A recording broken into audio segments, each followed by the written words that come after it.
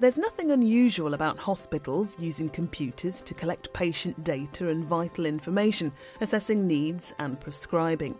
But at the University Hospital in Birmingham, the Patient Information Communication System, or PICS, developed in-house, has evolved using PCs and mobile computers at the bedside to create an invaluable tool to help in the prevention of hospital-acquired venous thromboembolism, or VTE. From my experience of working in previous hospitals and looking at audits that have been carried out looking at anticoagulation, very few patients in hospital are actually on the correct medication, and subsequently the risks of deep vein thrombosis and pulmonary embolism due to immobility in hospital are actually quite a bit higher.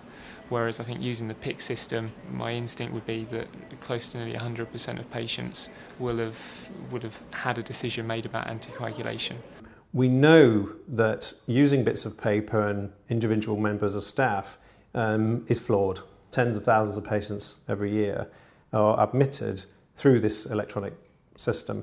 So we designed a separate program to run within PICS, such that when the usually junior doctor was entering the patient's information, that part of the admission was compulsory, that you couldn't go beyond there to prescribe medications or to see blood results without performing that electronic assessment. It became a compulsory assessment.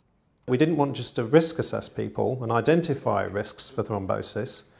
We also wanted to give expert advice using the tool, using rules within the tool, such that the right patient was advised the right treatment at the right time at the right dose. So as well as identifying risk factors, once the assessment's been complete, it will give an information at the bottom of the screen for the junior doctor normally, telling them what action we would like them to take based on the information that they've entered into the system.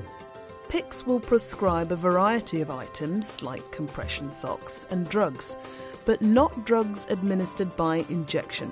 Doctors still review the advice and make their own clinical decisions. It assumes that the doctor is clinically totally competent and knows what they need to do at any point in time. It just monitors other factors that they might have overlooked, like other diseases that the patient has, allergies that the patient has, other drugs that they're currently on, and warns the doctor if there is a possible interaction between the drug they're about to prescribe and some other factor, and lets them know so they can consider that when they decide whether or not to prescribe that drug. Okay. Yeah, thank you. Drugs can be prescribed quicker. If the doctor's not on the ward, you can just ring them and ask them to prescribe it on the computer, and they can do it from wherever they are. So it's quicker.